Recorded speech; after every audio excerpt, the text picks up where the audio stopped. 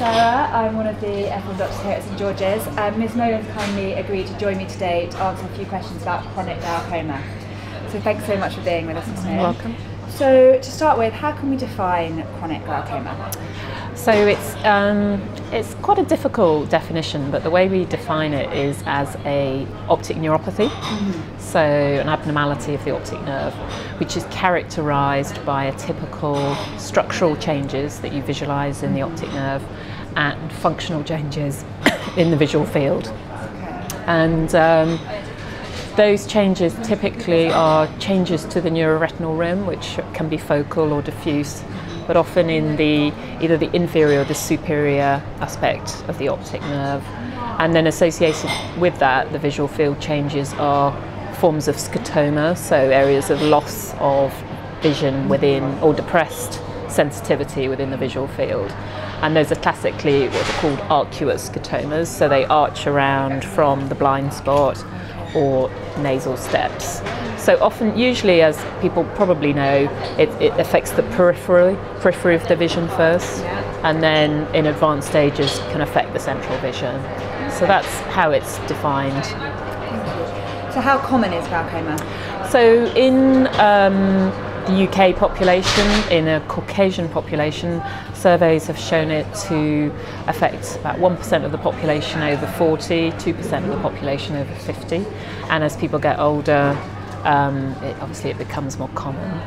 In other populations, for example, African-derived people, they have a much higher risk and a common prevalence of it. So a recent survey conducted in West Africa, in Ghana, found the prevalence to be 6% of people aged 40 and above. So that obviously has implications for populations who live in this country who are African Caribbean, for example. So primary open-angle glaucoma has that sort of prevalence, and again in African Caribbean people it affects them more severely and at a younger age as well. So you mentioned primary open angle, so how do we sort of split up and classify glaucoma? So the primary glaucomas, so that's where the glaucoma itself is the disease, it's not caused by another condition, are divided mainly into primary open angle glaucoma and primary angle closure glaucoma.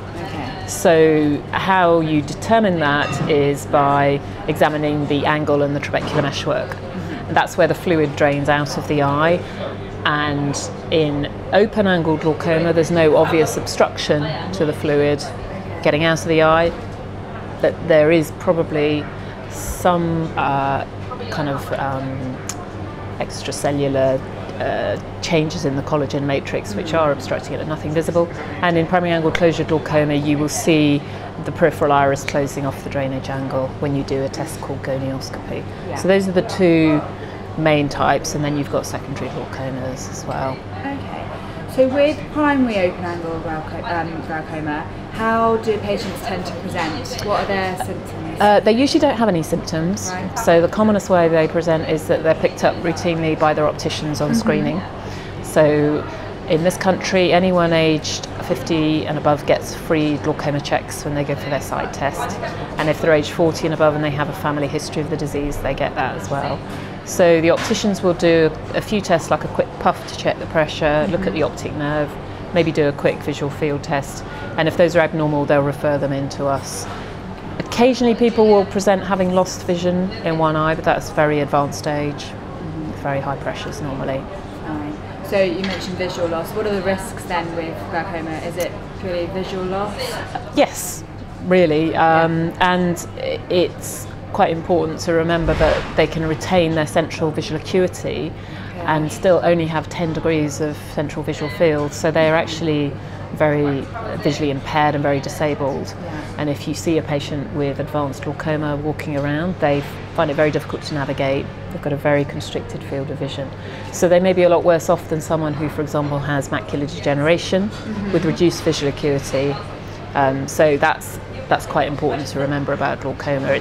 It's the loss of field of vision, which means it's difficult to navigate and see things coming in. They also have more subtle symptoms, like when they're reading, their vision will go blurred. That's due to what's called fatiguing of the optic nerve. They may have reduced contrast sensitivity and different lighting, and delayed adaptation from dark to light and light to dark, and glare is another symptom of that as well. So those are kind of subtle symptoms that they may not report, but if you ask them about it, that they may have. And in terms of signs on examination, what are the key things to look out for? So the diagnosis is made really by assessing the optic nerve. The intraocular pressure is commonly raised, but quite commonly not raised in glaucoma, so it's not an absolute diagnostic feature, and that's why the definition is based on the optic neuropathy, because some people can have elevated intraocular pressure and normal optic nerves, and some people can have normal optic nerves, but normal pressures, but advanced glaucoma. So you would check the pressure because that's the most important risk factor, and you would look for signs of secondary glaucomas, or you would examine the angle to look for angle closure.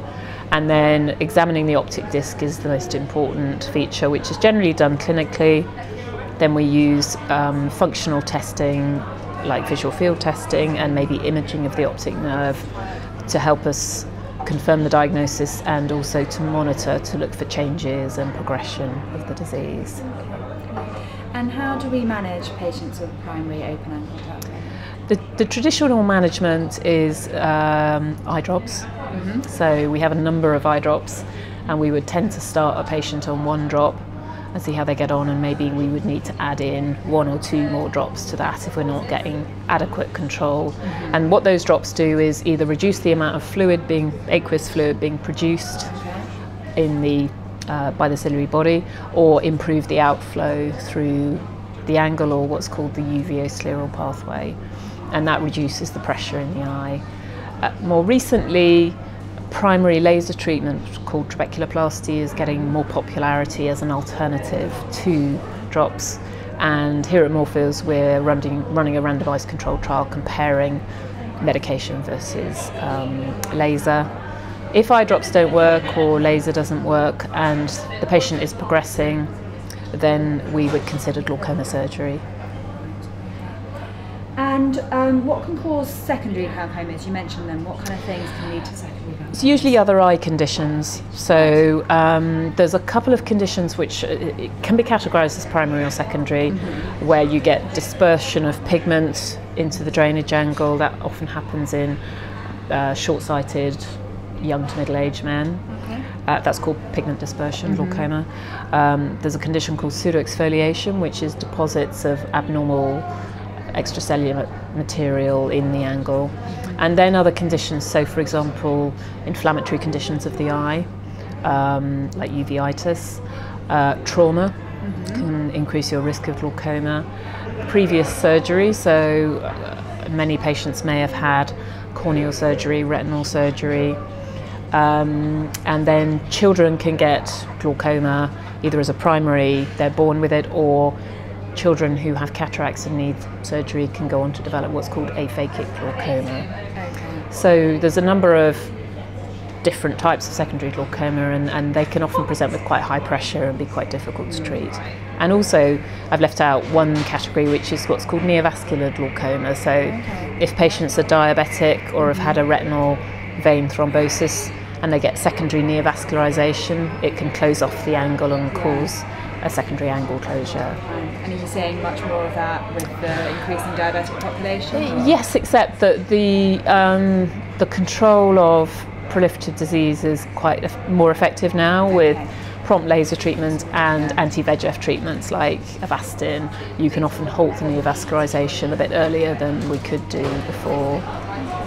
Thank you so much. So we like to finish by asking, say I'm a final year med student or a GP trainee or an F2 in A&E, what are the kind of key take-home messages that I need to know about chronic glaucoma? I think probably, if you're a GP, for example, that you might get a patient come with a referral, or and how do you interpret that? I think it's important to know the risk factors. And the risk factors are a family history, so a first-degree relative, ethnicity, probably the main one, or another eye condition. And also to be aware, it's not so much really in terms of making the diagnosis, but just be aware that even though your patient may retain good central acuity, if they've got advanced glaucoma, they will effectively have a disability and are eligible to be registered sight impaired. So in terms of the holistic approach to the patient or any support they might need, you want to take that into account. And also it's important that they comply with their treatments and their eye drops, and that's maybe important for a GP or another doctor to reinforce that to them. Yeah, that's great. Thank you so much. Thanks for your time. You're welcome.